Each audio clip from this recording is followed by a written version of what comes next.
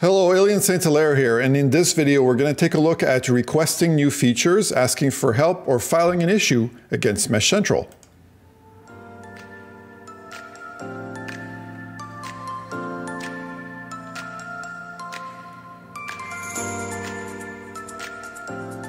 So MeshCentral is an open source community of a lot of different members, and the main portal for all that communication between community members is GitHub.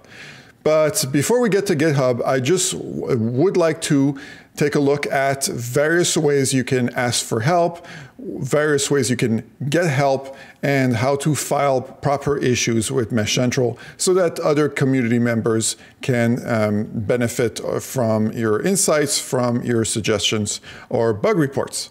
So what I'm going to do is first take a look at my trusty MeshCentral server here. I have it on the left running on my local computer. And of course, I have it running right here with lots of computers connected. So let's suppose I want to go and wonder different things, like I have questions on different topics. Where do I get some help? Well, the first thing you want to do is go to meshcentral.com. This is the main page where you can download MeshCentral, where you can get the basic documentation. You can click on the download page here and get information and tools that are all relevant to MeshCentral. And of course, on the top left here, you have the npm install and node run. This is the two basic lines anyone needs to know in order to install MeshCentral.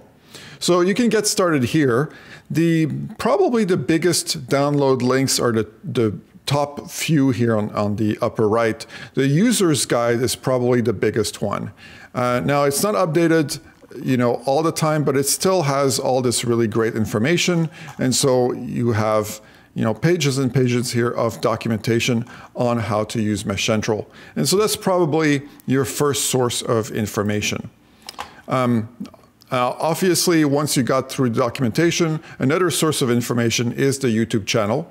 So I can go on the link on top here and open the MeshCentral YouTube channel. We have a special URI, so it's youtube.com/c/meshcentral. Enter. That is the quick URI to access the MeshCentral channel. So this can be of help. The other resource that you can access is, of course, the blog site. So you can go to the blog link on the top here. This is hosted by the blogger.com, basically owned by Google. And so regularly, every few weeks, there's a new blog on MeshCentral, the changes, new features we added, and so on and so forth. So that is all there. You can click on one of them, and it will talk about the latest videos, where the MeshCentral app is available, and so on and so forth. So all the new features are here. Now, if you want something more timely, like you want to subscribe and get information every day on MeshCentral, the best way is to go on Twitter. So there's a MeshCentral channel on Twitter, and that sometimes multiple times a day, there will be new feature announcements, and they will go on Twitter first. So it's always small snippets, but they usually are accompanied with nice graphics and so on. So it's very convenient to take a look at that. Okay, so obviously now you've checked all these things out. You still have questions or requests. What do you do? Well, one possible source is Reddit. You can go to reddit.com/r/meshcentral, and here you can ask questions or talk with other community members. This is a great site. I personally go there almost every day. I read and answer as many questions as I can. But one of the problems with Reddit is that they don't allow pictures inside the posts. So when you click on a given post, you can't insert a picture inside the post easily. And so when you're helping out with MeshCentral users, often you need to be able to specify where to click or what to do. And I really like to have visual graphics to show exactly what's going on, especially if you're not an English speaker.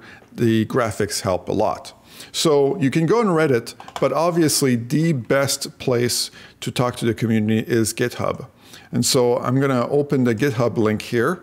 This brings you to the MeshCentral GitHub. Now you can click on my name and see all the projects that I work on. And for example, MeshCentral, the Mesh Agent, MeshCentral Router, MeshCentral Assistant, and MeshCentral Android Agent, all these projects are all really part of MeshCentral. So even though there's lots of different projects here, they all have a common theme. So there's 11 repositories here. Now, the most active one by far is the MeshCentral issues list or issues page. So what you do is you click on, you go on github.com/mynamest/meshcentral/issues, or just search on your favorite search engine for MeshCentral GitHub and click on the issues page. Now, right now there's 770 open issues, 1,900 issues closed. I try to resolve as many issues as possible. There's plenty of other community members that participate. If you can please participate and help out, that would be wonderful. So usually when people file new issues, the first thing I do is I sort them out. I figure out if it's a bug, if it's a question, if it's an enhancement. So I kind of triage them, and then I try to answer as much as possible. Now, if you want to file a new issue or a question, or even if it's just feedback, don't hesitate. Click on New Issue here, and you write a title, and you write your comment or post about the issue. Now, now GitHub is basically a repository that people can search, and what you want to do is start by writing a title that is quite descriptive of what you want. So for example, if you have a specific bug that you found in a certain menu, don't write just bug or bug in this menu. That's not super helpful. Try to be as explicit as possible in the title so that somebody can understand by reading the title roughly what's going on. And then write your issue here. The most important thing about any issues is to get me to replicate the issue on my test server. So I have a test server right here that I started with.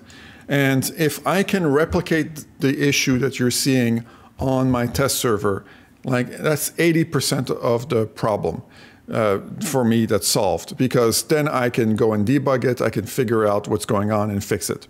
So the most important is to write a new issue in such a way that I can replicate your issue on my server. Now, you can type text here.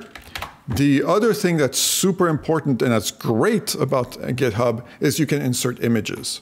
So what you can do on Windows is you do Alt print screen on a window, and it will take that window and do a screen capture onto the clipboard, and then I can open Microsoft Paint.